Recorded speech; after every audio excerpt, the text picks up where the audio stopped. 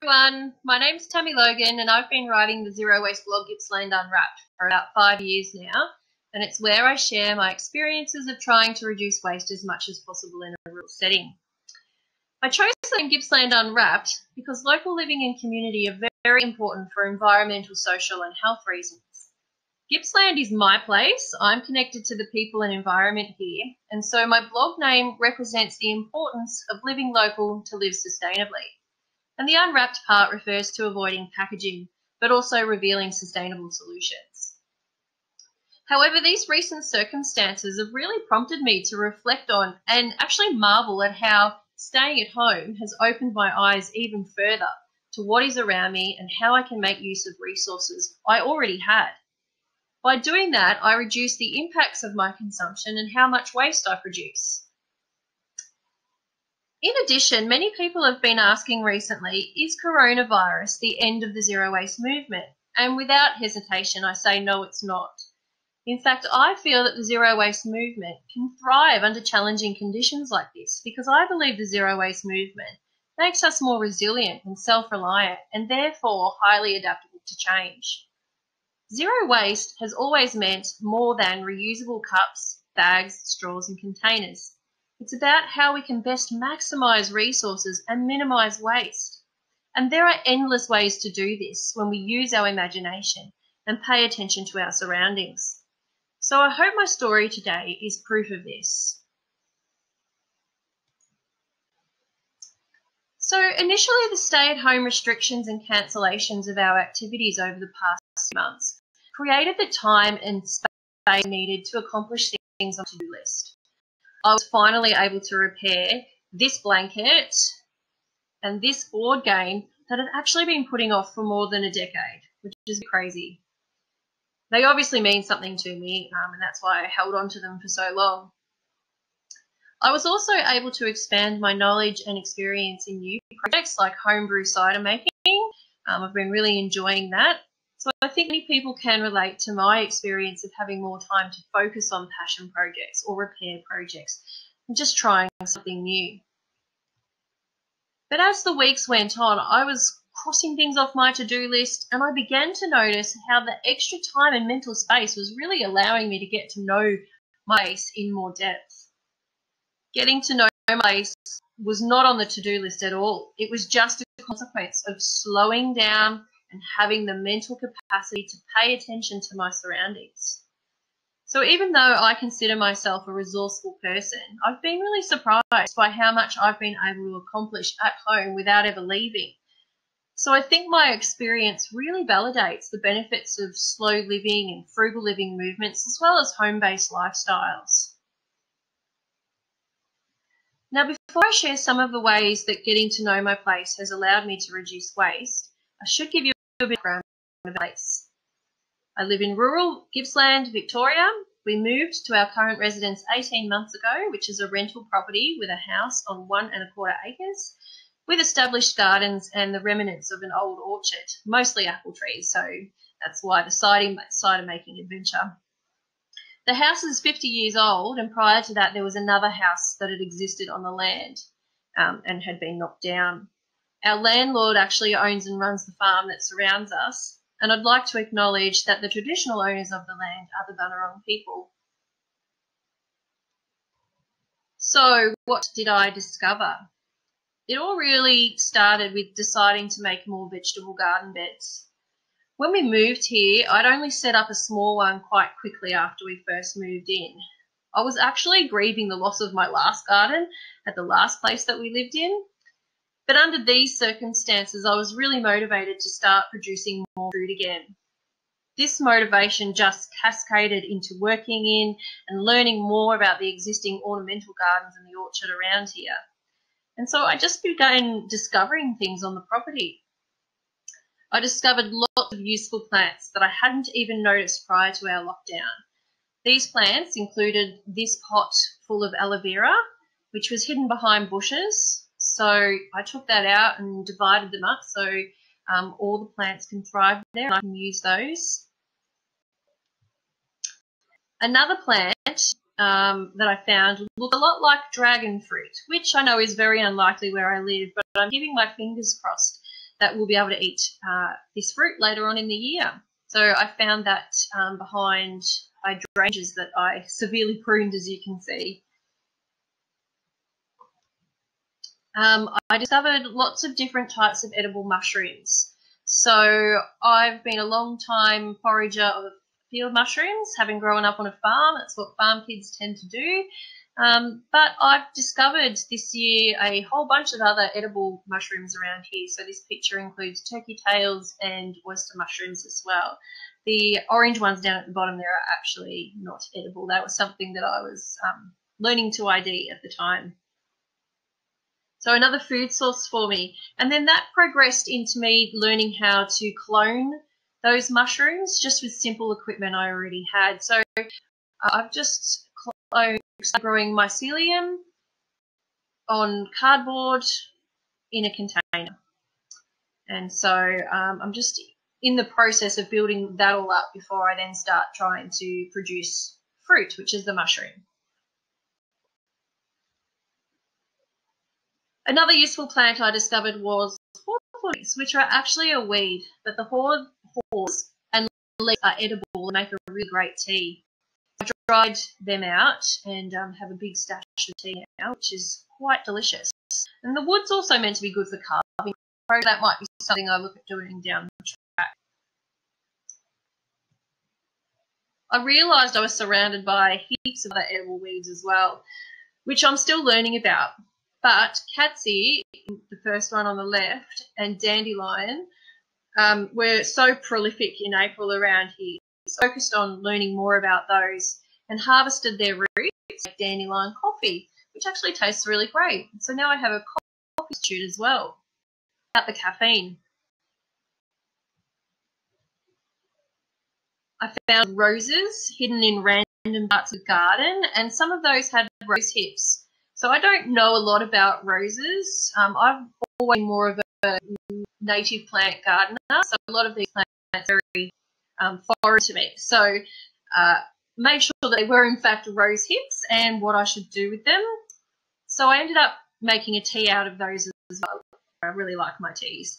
But other things that I could have done, if I had more, was probably make some syrups or jellies. And just, again, projects for future years.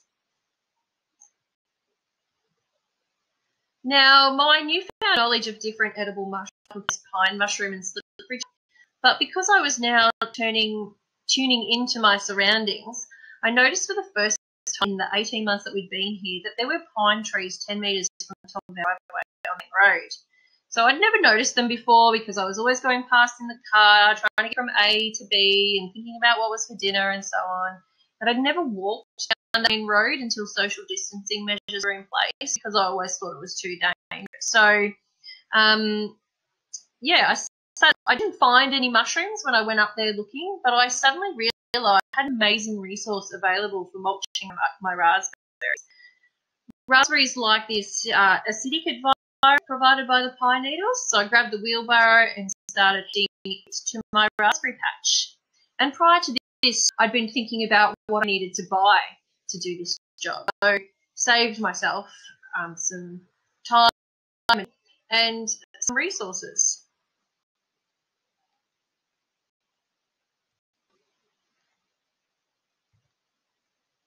On another occasion, my kids came back from a walk and said they'd found a chestnut tree by our landlord's shed. Now I thought, wonderful, another source of food to forage, and I went to collect some. But I noticed they were a bit different to my mother-in-law's chestnuts, and I vaguely knew of poisonous horse chestnuts. So I did some research which confirmed the kids had found chestnuts, also known as conkers. Around the same time, I'd noticed another chestnut lookalike in the garden, and I eventually established that this was a buckeye tree. So all my research about these plants led me to discover that they are actually in the same plant family as the laundry agent soap nuts, and they also contain saponins, which is the soap-like chemical in soap nuts. So I've been experimenting with using horse chestnuts and buckeye to create washing liquid, and it works quite well.